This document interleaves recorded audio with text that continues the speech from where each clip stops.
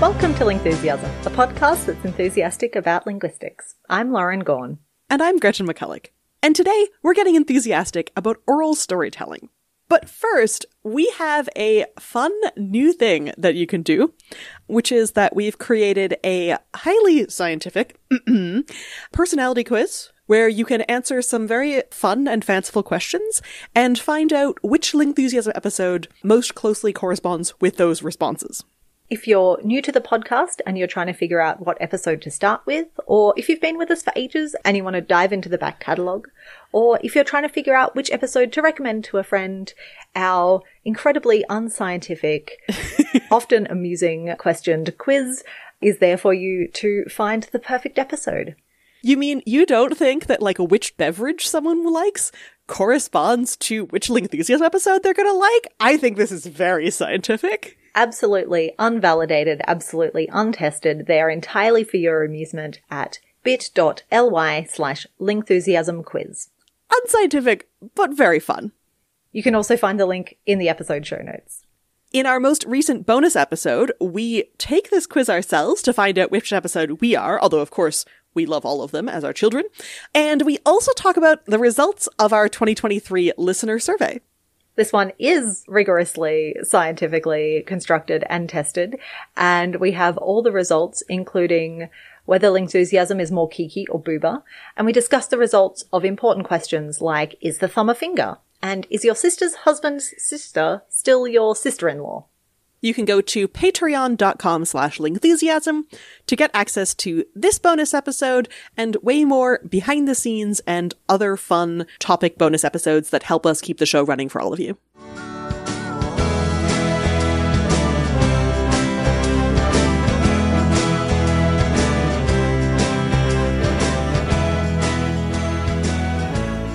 A conversation I enjoy having is to ask two people how they met, because sometimes you'll get this wonderfully honed and polished version of the story that they've both told that may not actually be entirely the original story, but is the story of how they met. And sometimes you get two completely different takes on the event, and that has its own value as well. And when it comes to the story of how we started this podcast, my version of the story is Lauren and I had been friends on the internet for a long time. We were finally hanging out in person at the first time at a conference. And Lauren was like, I've been thinking about starting a podcast. And I was like, I've been thinking about starting a podcast. And the rest, as they say, is history. Whereas I swear by the story that Gretchen was like, I would love to do a podcast. And I was like, I have skills that I could bring to your great idea for a podcast. We should do this together. And we had this conversation face to face, not over email or over DMs or in somewhere where it might have been recorded. So we have no record to know whose version of this memory is sort of factually what happened, but emotionally both of us think that it was the other person's idea first, which I think is really funny. I've even gone back to look at early written interactions that we've had to see who started the conversation, from social media through to like DMs and emails. And I'll tell you what, direct messages on social media platforms are not an archivist's friend. Yeah, it's really hard to actually find out what's going on. And even our first emails to each other, which we can find, are like continuing the conversation from DMs. Yeah.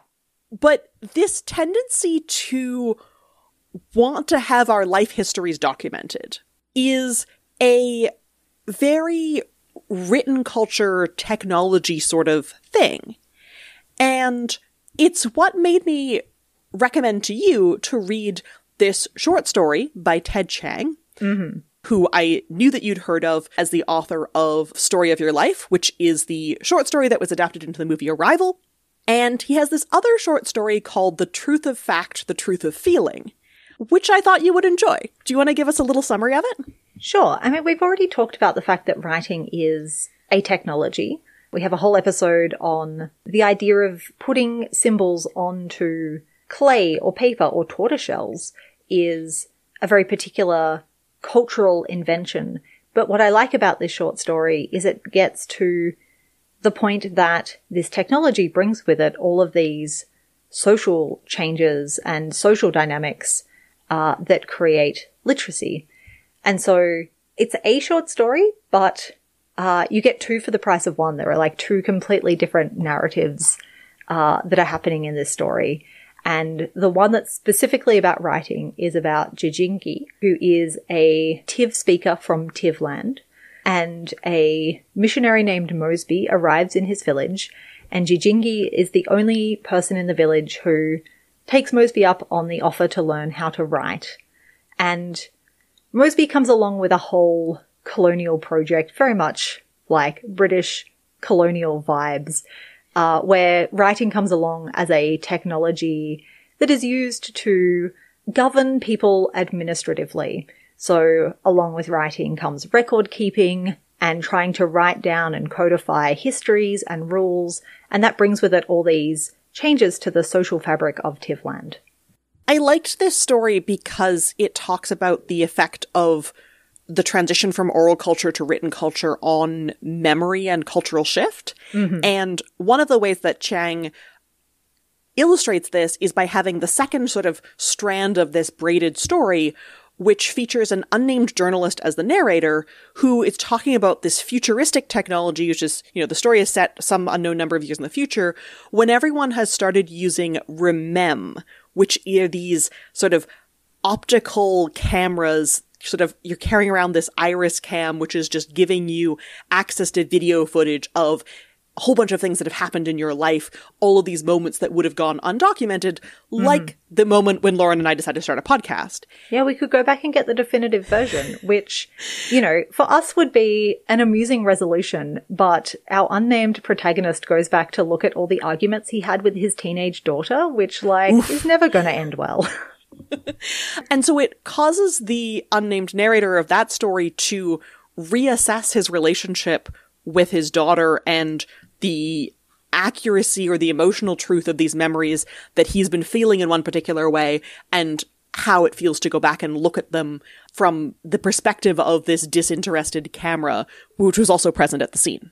And we are so familiar with writing as a technology and as a memory tool. It was kind of nice to be put in the position of being slightly bamboozled by this future technology, and how that would once again make us reassess our relationship with, as the title of the story says, the truth of fact and the truth of feeling.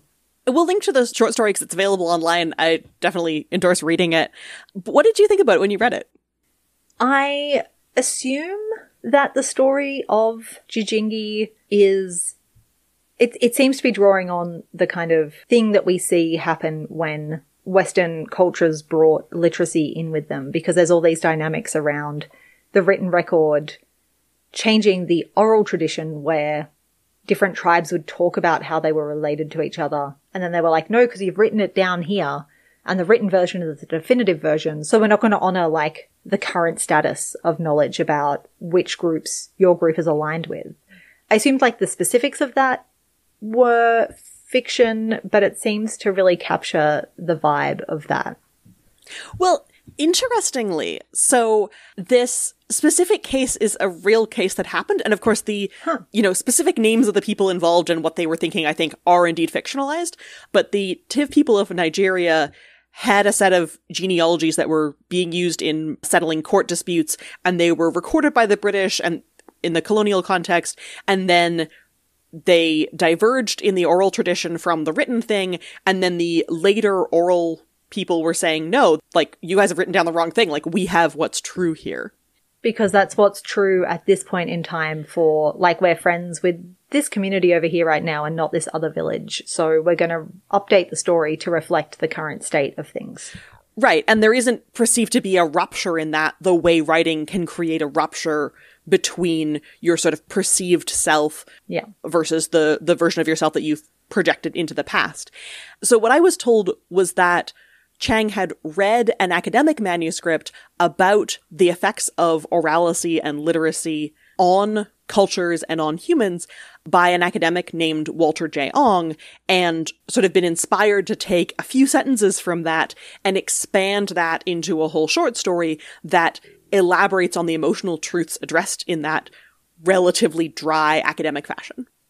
It's very satisfying because I was like, this feels like a story, but it did feel grounded in an understanding of how literacy can change social dynamics. Yeah, so I was inspired to read the academic book as well by this, but the short story conveys these truths in a more vivid storytelling way, which sort of gets to the whole storytelling themes that come up from making things memorable by telling them as stories. And I appreciate you sent me the short story and not the 200-page academic manuscript. I read the 200-page academic manuscript, and I think it's very interesting. We'll return to more things from the Ong book so that not everybody has to read it. But one of the things that reading this Ong book about orality and literacy made me reflect on was what he calls residual orality. Mm-hmm. Like little pockets of our lives and our experiences that may still be in an oral culture even when we're living predominantly written cultures, which, you know, you and I are both predominantly in a written culture. Yeah. And one example of this coming up in my life was I'm just sort of young enough to remember when social media changed the way that gossip worked to be more written from being more oral. Ah, yes. So I remember in a sort of pre-Facebook era of gossip where, let's say there was a party and I wasn't there. Mm-hmm. If some sort of big drama happened at the party, you know, I can't believe so-and-so said this to so-and-so, there was a big fight or something, and I wanted to sort of reconstruct what happened, I had to go talk to a bunch of people, and I remember doing this, talk to a bunch of people, get their sort of stories, which would all be a little bit different from each other, and kind of decide what I believed from that based on my knowledge of these people and their personalities and what they were likely to tell as a story. Yeah.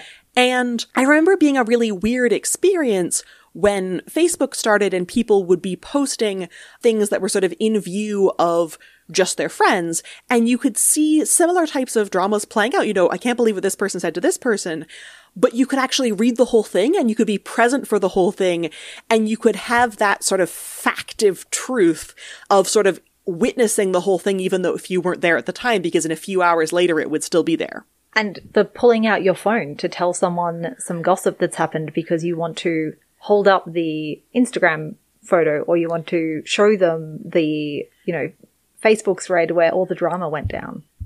Right, like screen cap culture of, I can't believe this person said this thing, I'm going to take a screen cap and just show it to you, rather than I'm going to report the story of what happened from my perspective, has made gossip more of a written culture than an oral culture, where we have less acceptance for the fact that things may change a bit in the retelling, or you may retell the version as you experienced it from your own perspective and sort of massage it to be more of a story with emotional beats at particular places.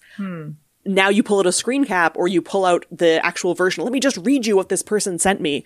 And gossip has gotten more written in the last 20 years.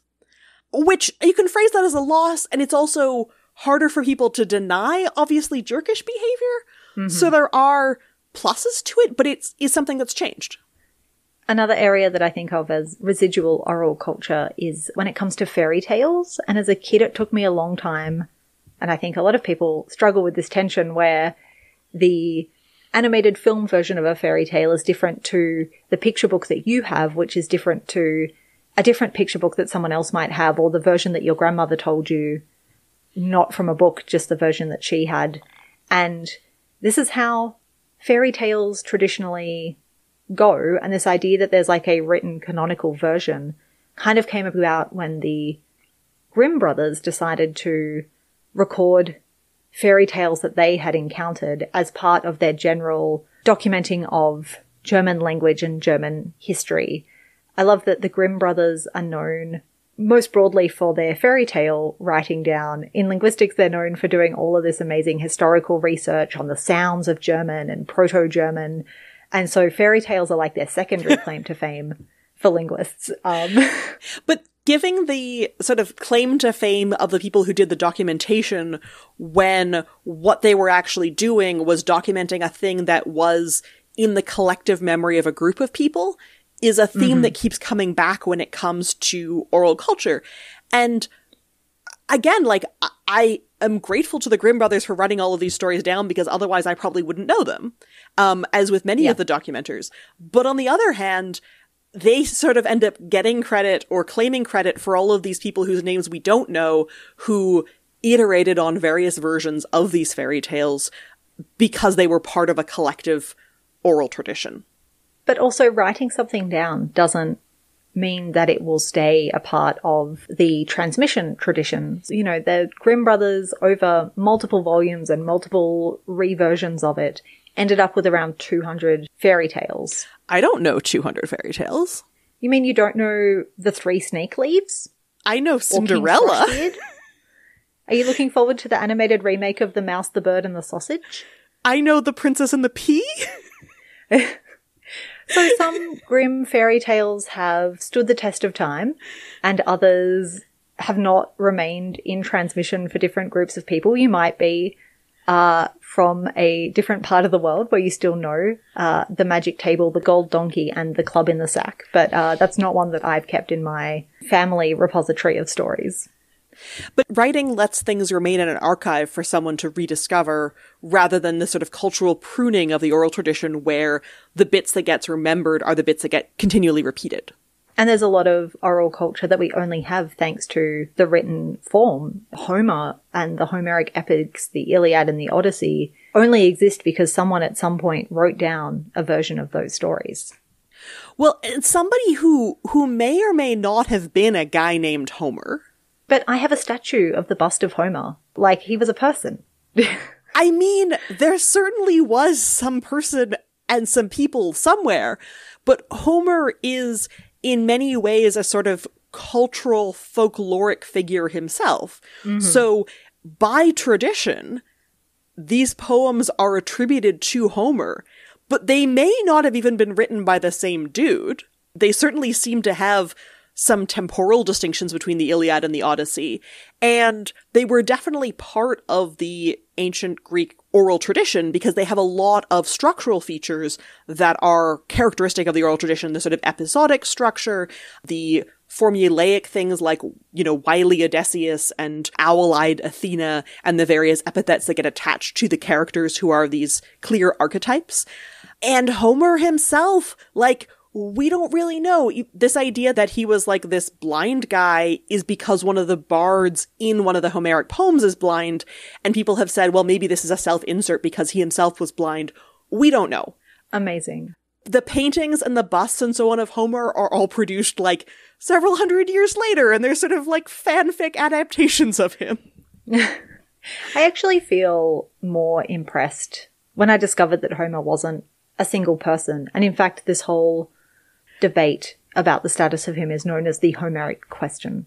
But I feel more impressed knowing that there wasn't just one person who told these stories, but there were, and still are, people across this region who would remember thousands and thousands of lines of oral stories and be able to perform them, not word for word every time, but they would hit the same beats, they would be transmitting the same stories, they would all put their own spin on it, and that this continued on for centuries and millennia. And somehow I find that more powerful than the idea that there was this one dude in particular who was really good at this. Yeah, it wasn't the sort of lone genius. It was a culture that supported bardic storytelling. And it wasn't necessarily a culture that just, you know, disappeared with ancient Greece. In fact, even well into the 20th century, if you went to the region in Europe around there would be people in, you know, mountain villages who still sang epic songs of incredible length. And Milman Parry was an American classicist who decided to see if there were any modern Homers, as it was kind of put. And he recorded one song that was performed over 5 days and ended up being like 13,000 lines. Wow. Which is just an amazing skill to have, and one that as a literate person, I just don't, like, I've not grown up to be trained to have the kind of memory to perform that kind of feat.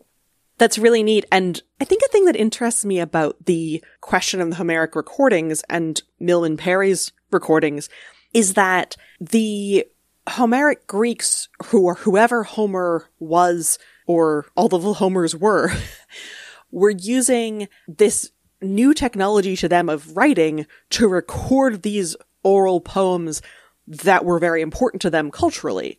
Then you have Milman Parry using also the latest and greatest recording technology, which was what, like wax cylinders? Oh my gosh, I think it was these like aluminium discs that they had to swap out every 5 minutes or something. I can't even imagine the amount of equipment that they had to move around to make this happen. And yet it's still such a feat to record like a 5-day poem. Mm-hmm. There's also a big recording feat that happened in the 1960s to record the Mwindo Epic from the Nyanga people in the Congo. Oh, cool. And the poet there, who was Kandi Roreke, was asked to narrate all of the stories of Mwindo, who's the sort of hero of these folk stories, and said, you know, never had anybody performed all of the episodes in sequence. But he narrated, as a result of the negotiations between the researchers who wanted to do this, all of the Mwindo stories, sometimes in prose, sometimes in verse, over 12 days. Oh my gosh. And there were 3 scribes, 2 Nyanga scribes and 1 Belgian scribe, who were writing down his words at the same time, because it's obviously sort of faster than a person can write. And this is not like writing a novel or a poem. It's much more of a performance. And after the end of those 12 days, he was exhausted, obviously. I'm not surprised. Yeah. But it's already framed in terms of like the demands of writing, which says, okay, we're going to try to do this in a big, tight sequence and have this sort of efficient thing. Oral poems are created to be told to people for maybe, you know, an hour or 2 in the evenings. And then the next day you tell another story for an hour or 2. And together they form an episodic mythology of, here are all the stories of the gods, or here are all the stories of the heroes, or here are all the stories of these archetypal legendary figures, you know, the princesses and the dragons and these types of things. And as a member of the Nyanga community, you hear all the Mwindo stories across your lifetime. The idea that you would sit down and tell them in some kind of sequence is not the normal way these are performed. Right, exactly. So there's a story about Mwindo, who's the hero, the omnicompetent hero. His epithet is little one just born he walked. So he walked as soon as he was born. And there are stories about how he climbed from the womb and in one case emerged from his mother's belly button. This is the version from the recording with Roreke that I was able to find. But I also saw in a different encyclopedia that Mwindo emerged from his mother's middle finger. So they're both clearly doing a sort of similar, like, preternatural birth style story and emerging from your belly button or from your middle finger, but the sort of details can vary. But in both cases, the important stuff is still there, where he is like helping his mother with chores even while he's still in the womb. And he's walking and talking from the moment he's born, and his father is trying to only have daughters because there's a prophecy that his son will be his downfall. So he tries to kill Mwindo even as a baby, and of course he doesn't succeed because this is a hero. What a precocious child. Exactly. But the birth story is sort of one of the many stories that gets told and isn't necessarily told in sequence where it's like, well, first he was born and then this thing happened and then this thing happened. You could pick any one of them to tell on a given night. It's interesting how we see stuff vary in oral narratives, but there's also something really compelling about what is emerging as the same across different stories and often across large areas. I mentioned briefly that the Grimm brothers kicked off this whole recording of folk stories and fairy stories across Europe and beyond, and people have looked at the similarities there. But there's this even bigger story that I find really compelling, which is the story of the Seven Sisters, which I know from Indigenous Australian narrative tradition. I've heard of the Seven Sisters as referring to a Greek story about the constellation that I also know as the Pleiades. So it's sort of got this very closely clustered set of stars in the night sky that it's sort of like it's shaped like a teeny tiny Big Dipper, I think of it. But in my recollection, when I've looked at the Pleiades myself, I've seen 6 stars. And yet the Greek stories about the Seven Sisters, the Indigenous Australian stories about the Seven Sisters. Yeah, the story in Australia is about the same set of Pleiades, of which there are 6 if you look in the sky now, but some astronomers did some research that looked at how one of those stars is actually 2 stars, one in front of the other, and if you rewound the sky 10,000 years, they would be 2 different stars. Whoa. And the story of the Seven Sisters is that one of them is shy and you don't see her and she hides herself. And it seems like this story that gets told across cultures is to account for what has been a changing of the sky across millennia. That's fascinating. So this lost seventh star or seventh person represented by the star has been found in European, African, Asian, Indonesian, Native American, Indigenous Australian cultures that have, I mean, they're a very clustery cluster. I have to say, if you're looking at the night sky and looking for like, I think these ones all go together, they're very close according to our visual perception on Earth. I can see why you'd come up with a story about them. And being in the night sky is a really good hook for remembering this story and continuing to pass it on as you all look up into the sky. Yeah, but the fact that this seventh star has been transmitted for maybe 10,000 years is phenomenal. Yeah, and a really great example of how oral culture can be a really great way of preserving knowledge or recording history, not in the way that we think about it with writing, and not to say that that's the only value that it has, because it absolutely doesn't, but it is one really interesting thing about the way we preserve and transmit these stories. And we don't have written records that are 10,000 years old. Writing is not that old. And so when scientists have sometimes wondered, how could we try to transmit a message to people 10,000 years in the future? If we look towards the past of what kinds of things did get transmitted, maybe we need to take inspiration from oral cultures. And one group of scientists and folklorists who've been trying to figure out the way to transmit messages for a long period of time are people who are trying to come up with long-term nuclear waste warning messages. Because that nuclear waste is still going to be nasty well beyond any period we know we have successfully transmitted messages in human history to date. Right. So there's this fascinatingly named field of research called nuclear semiotics. Oh, that sounds amazing. What is that? Which is the study of, how to create nuclear warning messages that will still be intelligible 10,000 years in the future. Oh, because we have that yellow triangle with the black spiky symbol. But I've absolutely heard of people who are like, my 5-year-old looked at that symbol and thought it was a flower. Right. Or if you use a skull. Well, sometimes skulls are, maybe it's pirates. Yellow might be meaning that it's something really cool in here rather than a bit of a warning. Right. And, there's a lot of proposals and some of them are more practical and some of them are a little bit more wacky. Certainly writing it out in a whole bunch of different languages so that even if some of them aren't in common use in, thousands of years, maybe at least some of them will still be sort of around. Or maybe we'll reverted entirely to being oral cultures again. Literacy has arrived. It may not stay. But if literacy doesn't stick around, then one of my favorite proposals is the breeding of so-called radiation cats, or ray cats. Because we have had cats for more than 10,000 years, we know that. That is true. And so if you bred a special type of cats where they would change color when they came near radioactive emissions. Right. And then you'd have to transmit the message that if the cat changes color, it's bad.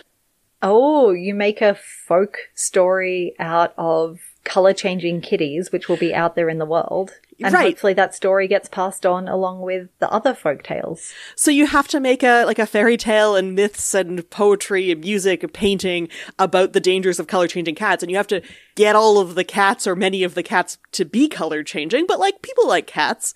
And there was an episode of the podcast 99% Invisible where they commissioned a musician to write a song about ray cats for a 2014 episode about this, which was called 10,000 Year Earworm to Discourage Settlement Near Nuclear Waste Repositories, Don't Change Color Kitty, which is supposed to be so catchy and annoying that it might actually get handed down and stay working. But I have to say, I have never heard people sing this song in a cultural folkloric sense, so I don't know if they succeeded in having it be transmitted even 10 years. But, I listened to that episode many years ago, and as soon as you said color-changing kitties, I knew exactly what was happening, even though I did not know nuclear semiotics. So there you go. There might be hope. So maybe if it's a wacky enough idea, people will keep talking about it because it sounds so cool. It's really good applied folklore studies there. In addition to transmitting information about how many stars are in this particular constellation, this speaks to the role of folklore and oral cultures in shaping behavior. Mm-hmm. And maybe that's, telling people to not go near the color-changing cats. But also there's a whole bunch of, like Aesop's fables around things like jealousy or things like, ingenuity, various sort of clever things that foxes do or things like that. Those are ways of telling people about appropriate or inappropriate behavior. I bet you're going to tell me Aesop isn't real either. Well, look. It seems like the fables originally were part of oral tradition and were written down about 3 centuries after Aesop's death. Okay, so like the fact of feeling rather than the fact of truth. I get it. I think at that point, there were various things that once you have Aesop's fables as a template for a certain type of morality story, mm-hmm. you can ascribe various other kinds of stories and jokes and proverbs to him, even though some of that is from earlier than his period or is not just strictly from the Greek cultural area. And Aesop's fables where, usually animals perform different actions and they have moral consequences. It's actually a really good teaching tool, like teaching children about cultural expectations around behavior and what counts as good behavior and what counts as rude behavior. That's really hard. And having stories to do that with rather than waiting for them to make every possible social mistake is a really great cultural tool. And like a lot of kids these days will buy their kid a picture book about like, here's the potty and why you might want to use it. Or saying thank you. It's important. Here's all the ways we can say thank you, to also try to mold their kids' behavior into mm-hmm. some of the things that are culturally important to us. Yeah. It's why it's really fun to see different morality stories across different cultures as really interesting ways to see what a particular culture values.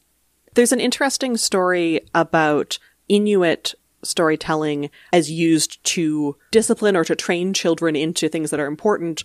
Mm-hmm. So obviously it's important for kids to, stay away and be careful around the ocean where they could easily drown. And instead of sort of yelling at them, don't go near the water, you can tell them a story about like a sea monster who is in the water who could eat little children, which is a little bit more vivid in terms of the potential. It certainly gets the point across. Yeah, it's a bit more vivid than just saying, don't go near the water, it's not safe, to tell you, here's this sort of fanciful story that the kid, may or may not completely believe in a literal sense, but conveys this message of, this is dangerous and don't do that. And, we don't just have to tell children stories to teach them lessons. Society has a long tradition of telling children stories at bedtime. There's a really fun version of this. So another epic poem that was sort of written down so early that we don't know the original poet's name mm-hmm. is Beowulf in the Old English tradition. Yep. In this case, we don't even have sort of a Homer name, even though we don't know anything about Homer. Homer's name is ascribed to this poem by tradition. In the case of Beowulf, we just call this person the Beowulf poet because we don't even know who wrote it down or which exact people it passed through, but it has many of these similar characteristics in terms of having these formulaic elements and these rhythmic elements that make it easy to remember as a poem and eventually get written down. And it was written so early in the history of English that we've even talked in a previous episode about how there is a modern translation of it into an English that is more accessible to us today. Yeah, there are many translations of it into various different kinds and registers of modern English. And at the time, I was very excited about the Maria Davina Headley translation, which begins with bro to translate the what word at the beginning, which gets your attention. Other people have also translated this word with things like so and look or listen. There's another new translation of this poem, mm-hmm. which reimagines it as a children's story where all the characters are children, and the monster that comes and eats the warriors and drags them back to his lair and so on is instead a sort of grumpy old neighbor who goes into the children's treehouse and makes them grow up, instantly into boring adults. Oh, how terrifying. And the connection here is that this adaptation was written by Zach Weinersmith, who's a webcomics guy mostly, who started telling it as a story to his kids as a bedtime story. Aww. And found that oral culture stories, even though we think of them as sort of high culture and complicated and things, actually tell really well to children because children are still operating under an oral culture in many cases because they haven't learned how to read yet. Oh my gosh, you're so right. I feel like my early primary schooling days was such a rich world of like all those rhymes and stories and games that you learn as a little kid. Oh, so good. Right, like the skipping games and the clapping games, which get transmitted by other children, and sometimes you meet someone from somewhere else and they've got like a slightly different version of Ring Around the Rosie. Yeah, mine was Ring Around the Rosie, a pocket full of posy, a tissue, we all fall down. Mine was Ashes, Ashes, we all fall down. Oh. There you go. I mean, yours is obviously incorrect, but, like, good for you. We were transmitted different versions of those rhymes, but they have this, you know, characteristic game of, you know, holding hands and running around in a circle and falling down that they go with. Yeah. Even if parts of it, especially the little bit more nonsensical parts, got transmitted into something else that felt a bit more sensical. So how does the Beowulf retelling read? It must be fun to read out loud. It's really fun to read out loud. Here's the first couple lines, which go, "Hey, wait, listen to the lives of the long ago kids, the world fighters, the parent unminding kids, the improper, the politeness proof, the unbowed bully crushers, the bedtime breakers, the raspberry blowers, fighters of fun killers, fearing nothing, fated for fame." Oh, so good. And I love that it's doing the alliterative Anglo-Saxon meter, and it's doing all these very Old English compounds of, you know, world fighters and bedtime breakers and fun killers. But still accessible. That's still accessible and, you know, playing with the language, but in a way that's still available to kids. I recommended it to some of my friends' kids, and they said their 5-year-old loved it, so. Perfect. A lot of highly literate people are untrained in oral storytelling. That, you know, personally, having something I can read to replicate that experience is really reassuring for me as a limited capacity literate person here. I also think it's neat because, like, children's stories are trying to do sort of two different things. Mm-hmm. And one of those is create pre-literate and early literate and proto-literate children by giving them these books with relatively simple language and words that are relatively phonetically spelled, especially for English, which is not very phonetically spelled all the time, and trying to give them something that they might be able to read by themselves relatively early on. And then simultaneously, these kids are quite sophisticated language users in the oral domain, and so giving them texts that are very dense and rich and have a lot going on and aren't simple texts that they could read by themselves, but let them engage with that level of oral language that they already have, is this sort of other thing that children's storytelling can also do. And a lot of these stories were either told, you know, fairy tales are traditionally told to children, but also are traditionally told to mixed audiences, including both adults and children. Mm-hmm. And so it's interesting to see that more explicitly brought back. It's interesting when you look across things like Beowulf and the stories of Mwindo and the stories that we have from the Homeric epics, you see, as there is in this Ong book, all of these features of particularly oral storytelling, that it doesn't have to be beginning to end, it doesn't have to always be exactly the same every time. And it's these features that make you realize what a weird genre the idea of, like, narrative fiction in book form is, and again, how literacy has created this weird layer over the top of human storytelling. And it took hundreds of years of literacy for someone to invent the novel. Mm-hmm. Right? Like, poetry is much older than the novel, and sort of diary or memoir or here's my life story is much older than the novel. But the idea that an author can sort of see into characters' brains and tell you what they're thinking and tell you what a bunch of people are thinking, but in this very sort of psychoanalytic way and in a way that is sort of linked together. And one of the points that I thought was interesting that Ong makes in the book is that many of the early novelists were women, perhaps even because they were educated enough to be literate, but not educated in the, what he calls residually oral classical tradition that the men were being educated in at the time. So they were more willing to look at writing as its own medium and to see what writing could be capable of that wasn't trying to, like, learn Latin and study Greek rhetoric, or in the case of Murasaki writing the first novel in Japanese, learning as much of the classical tradition that was still bound up in this rhetorical history of trying to learn these very formal and stylized and performative types of stories. Yeah, we talked about Murasaki's Tale of Genji in our translation episode as well, and that was kind of written and then no one paid attention to it for literally hundreds of years. It's like a millennium old. And it was very popular at the time. Yeah, just like kind of written for her friends, we think. It's all very opaque what the kind of context of that being created was. And fiction for a long time was not taken seriously as a written art form. It was all about the oral storytelling in cultures that are now very book story focused. Right, and you have Jane Austen sort of inventing what we can think of as the modern novel, at least in English-speaking cultures. And yeah, some of these early novel writers not being educated as much in this classical rhetorical tradition. Fascinating. I've never really thought about it before, but it's an interesting observation. One thing that I will say that I disagree with, so Ong is writing this book, which is very interesting, in 1982, and our thoughts on some things have changed since 1982. Right, okay.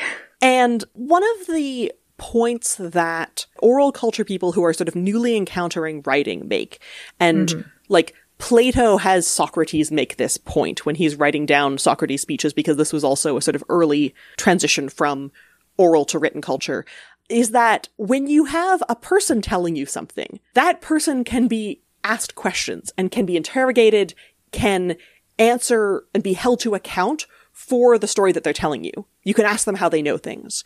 When you have a written book, you are just forced to take the writer's thoughts and opinions on their say-so at this one snapshot of the time that they've written them down. And you don't have the living person there to ask questions of. And so we sort of think as very literate culture people that the book is like the better version, but not actually having access to the person is both a plus because it can live on beyond them, and also a downside because their thoughts might have changed and you don't have a way of knowing that when all you have is a record from one period of time. Which is to say that the Ong book is not great about sign languages, by which I mean it just really doesn't include or look at them. Ideal. Yeah. And charitably, I'm going to say that the research has come a long way since 1982 when it was published. Mm-hmm. And, you know, Ong's dead now, so we don't know what he thought in more recent times. But what the sign language research does show is that even though orality and oral cultures is this term that's based on, you know, the mouth and the voice, the cultural phenomena that we now attach to that word are very much features of signed language cultures and deaf cultures as well. We have that great interview with Gab Hodge where she told us all about the amazing resources that deaf people have for storytelling in signed languages, particularly Auslan and BSL that she works in. And I also came across a very interesting discussion from a listserv from 1993. Oh my gosh. How did you manage that? We couldn't even go back to DMs from 5 years ago.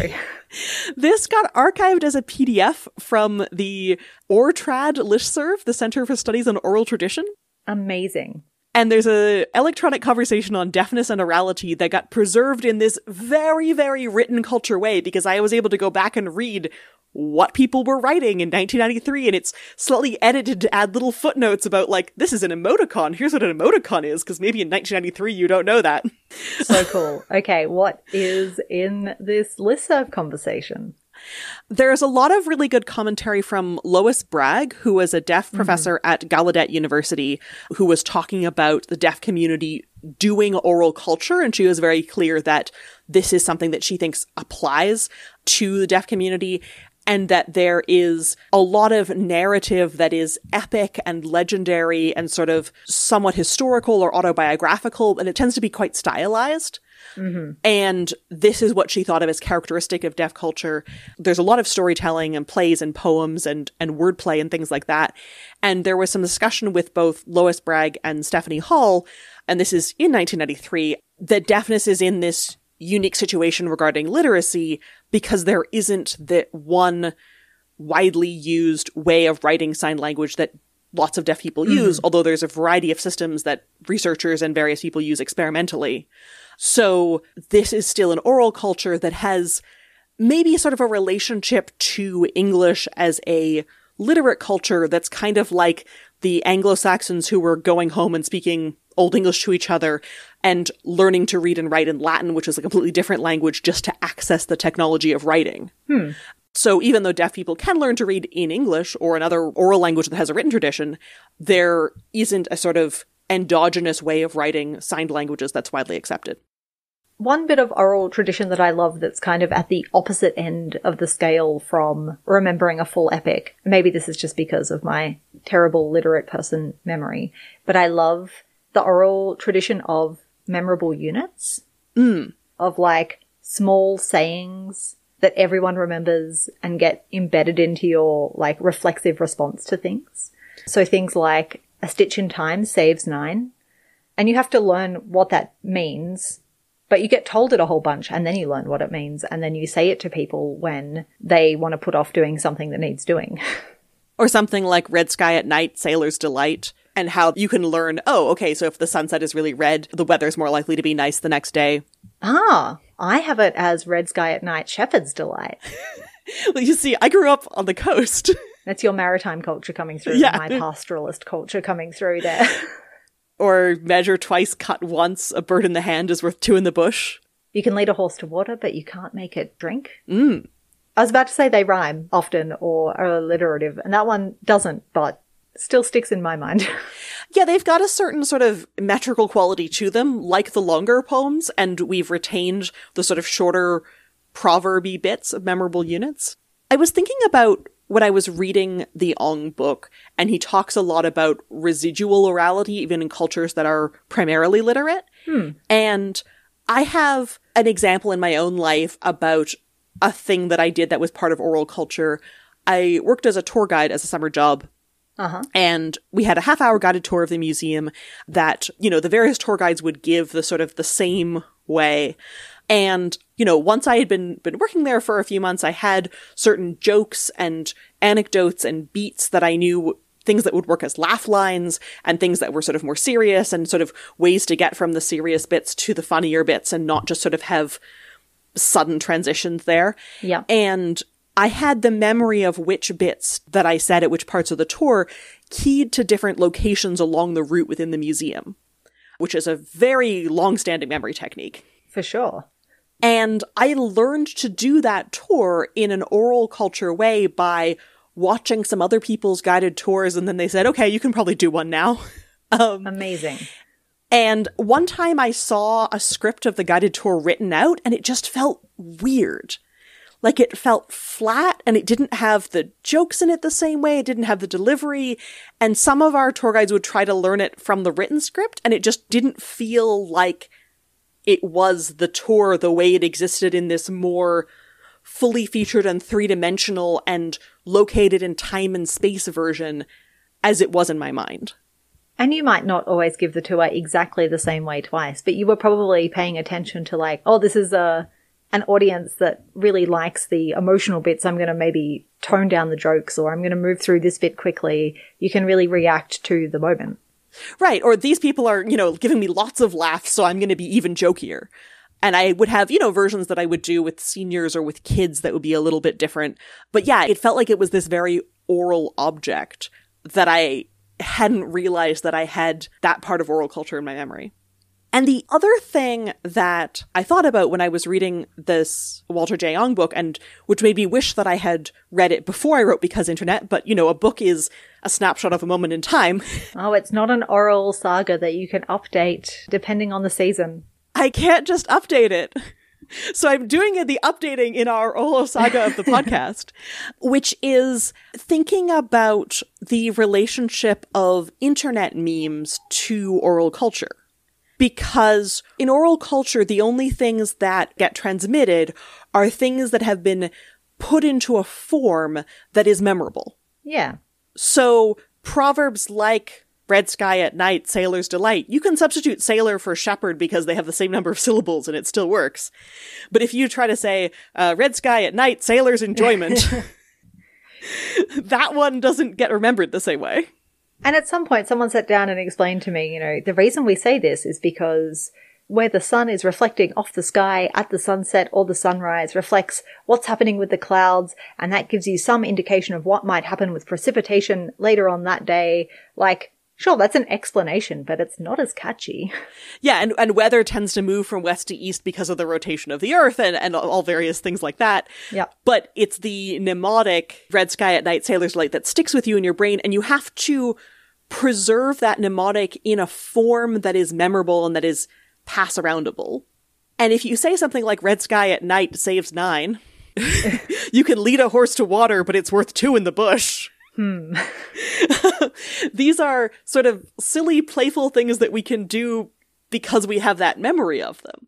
But memes are not oral culture in that sticky mnemonic way. Yeah. The thing that enables memes is being able to Google them. And the thing that enables the tremendous proliferation of memes, and there are so many of them, like the early stages of memes were more oral. Like I Can Has Cheeseburger was just the same image that kept getting repeated in a whole bunch of contexts. Yeah. Whereas now you have a template of a meme that's like the distracted boyfriend meme where you have like the guy and he's looking at the one girl and the other girl's looking at him. And you can put a whole bunch of different labels on that. And because you can search for the template and you can search for the name and you can see a whole bunch of people making their riffs and then you make your own riff and it sort of prizes originality and riffing off of it. Like when I see a new meme that's been going around, sometimes I look it up or I read like the meme explainer of like, here's what it is from like Vox or somebody. You have to work backwards, and that's been 5 minutes, not 500 years. Right. And the fact that there are all these sort of templates and variants that we make of the memes rather than sort of repeating the same really sticky one. That's actually a very written culture phenomenon, that there's lots of different versions and edits and meta commentaries. Whereas having something that's more sticky that just gets repeated is a more oral culture thing. So sometimes people try to say that memes are oral culture because they're pointing at something, but what they're actually pointing at is that memes are like an extreme of written culture rather than an extreme of oral culture, which is like they are a cultural shift, but they're a cultural shift in the opposite direction that people typically say. Which I wish I'd been able to put that in Because Internet, but here's the updated version. This episode has really, once again, hammered home how unusual in the course of human history written literacy is, and how amazing and creative and powerful and how much of a skill oral literacy is. And it's hard for us to even talk about oral literacy or oral literature without using metaphors brought in from literate culture. Yeah. And even when we try to project our memory of what it could have been like to not be literate, we end up bringing in a bunch of our literate assumptions, and people doing the sort of detailed ethnography and record keeping of oral cultures help us disturb some of those and understand more deeply a very old and also still present way to be human.